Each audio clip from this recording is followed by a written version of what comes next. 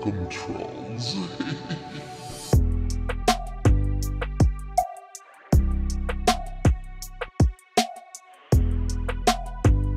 Sees all.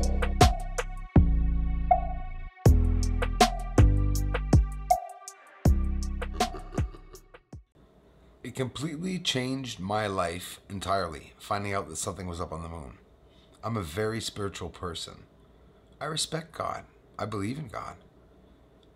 We each have our own different beliefs, right? Which is very normal. I've accepted that, like, every step of the way. You can't force religion onto people. But there's one thing. We're allowed sharing our beliefs, and my belief is that someone or something is up on the moon.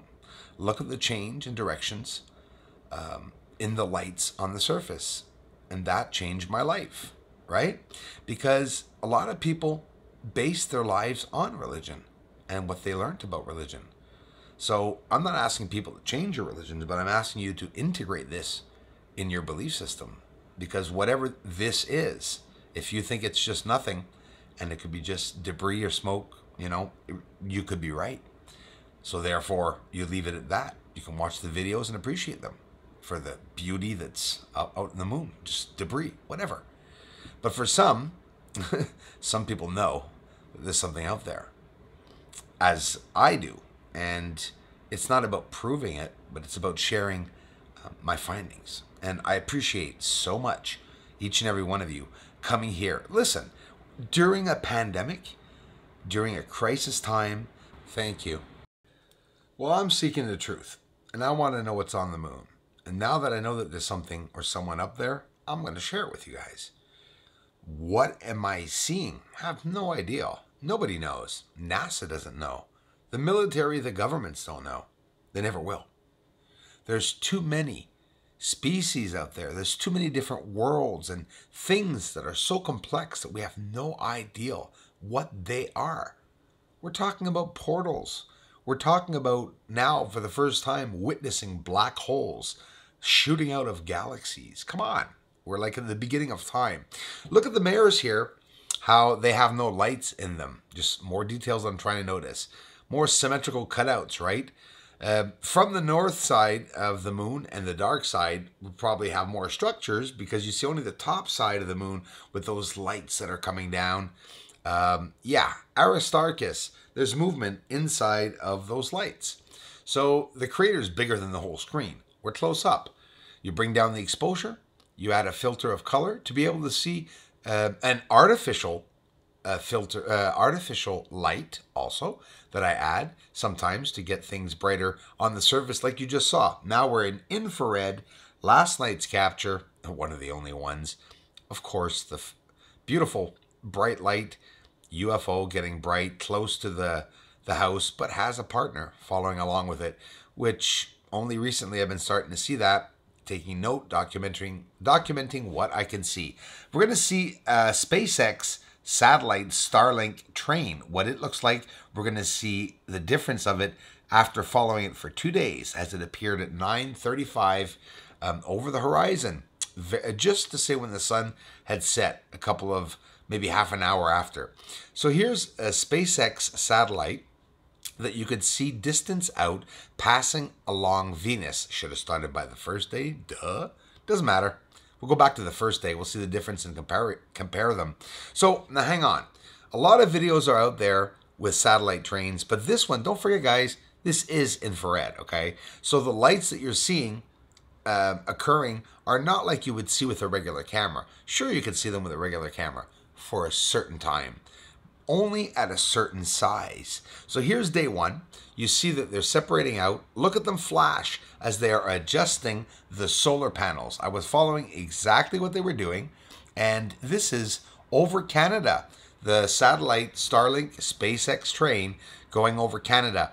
Two of them. You're looking at one of 60 and you're looking at one of I think it was 40, something like that, that was launched a couple of weeks ago.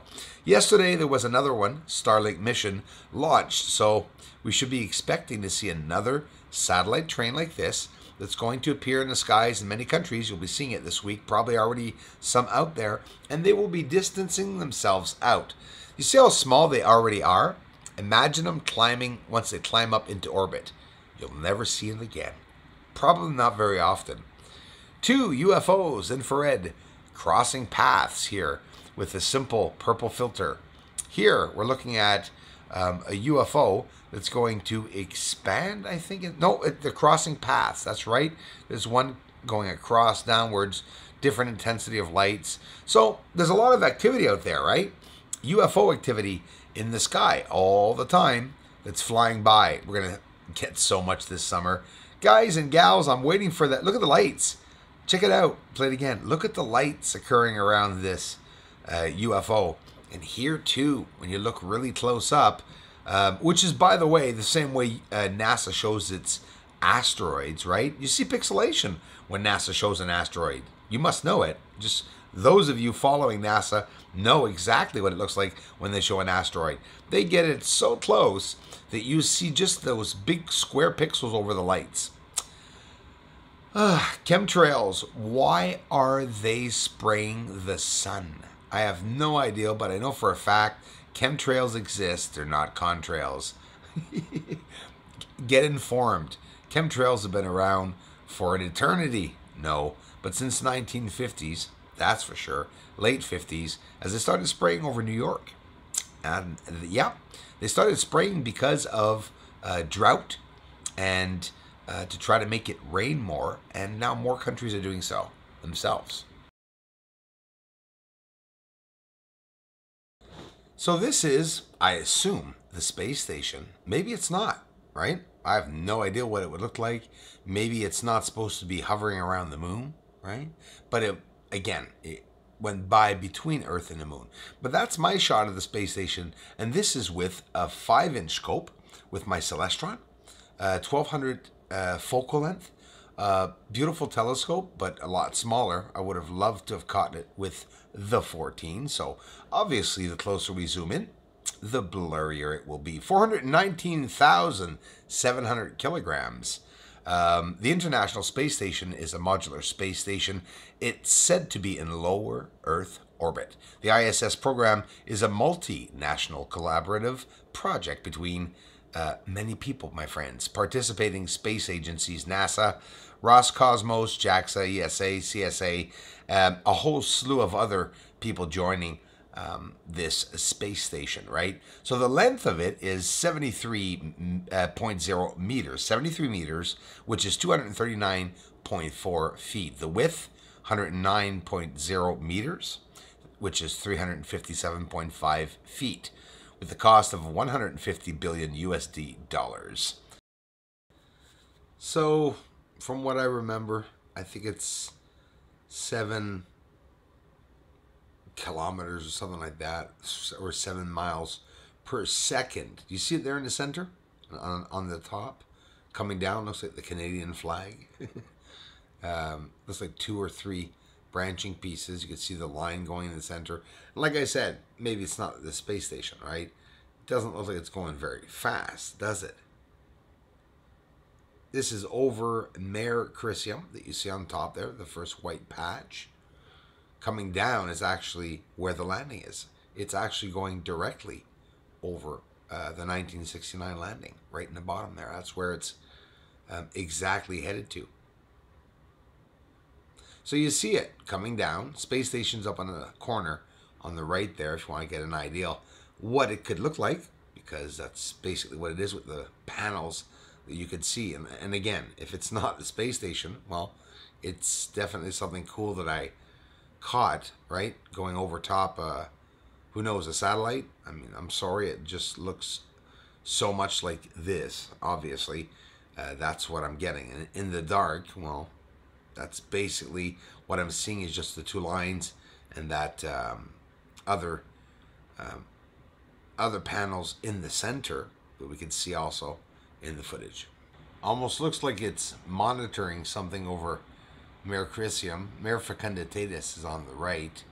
It's going down towards the landing spot from 69. And yeah, the only capture I ever saw that literally looked like it's going over the moon, but in reality, it was right over my head.